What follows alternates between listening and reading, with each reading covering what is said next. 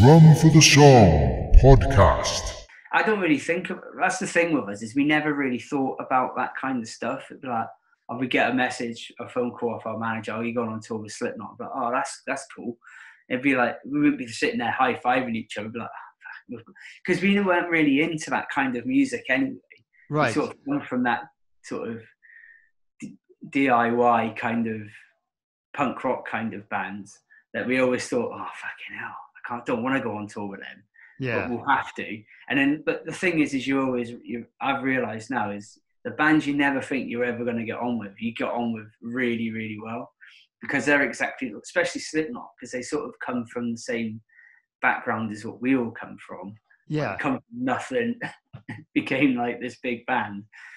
And I think that's how we all got on really well, is they were just crazy. And we sort of bought into that as well, because they had so much money. They'd give us money to do stupid stuff, and we'd be like, yeah, okay, we'll just do it. And they were like, these guys are crazy, like they'll just do anything for like money. You know, and we would. Well, have you got any specific funny stories then about that? They'd like piss in glasses and say, drink this, and you'd be like, all right, just drink it. And just so like, we sort of came, they were like, they're just as mad as we are, you know, like they're up for anything. Yeah. And we just got on really, really well. The first time we met him, they were a bit shitty with us. Really? And just because no one knew who they looked like. That's so we true, sort of rolled in and they were sound checking, and the clown just threw some stuff at us and told us to get out. And we were like, well, and let's get in that attitude of, oh, fuck them, like who cares? Like, don't matter. Yeah. And then we did a few shows, we flew back home and we flew back out.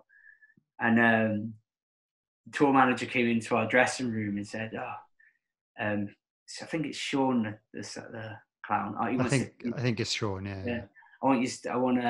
He wants you to come up and watch us at the side of the stage. And we were just like, I don't want to watch them.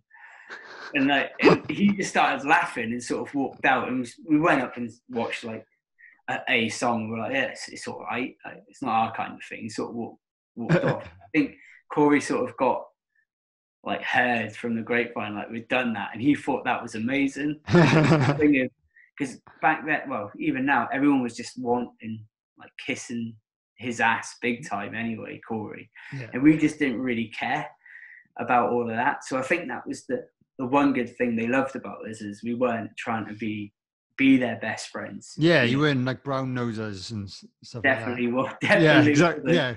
In the slightest. So I think that's why they liked us, you know. It sort of came across like that anyway. So it was, so when we hung out, we were just hanging out. We weren't like, oh, it must be amazing being in Slipknot. We were just like, just talking about silly things and having a good laugh. And that's what bands want to do. They don't want to sit there with people kissing their ass every 5 minutes.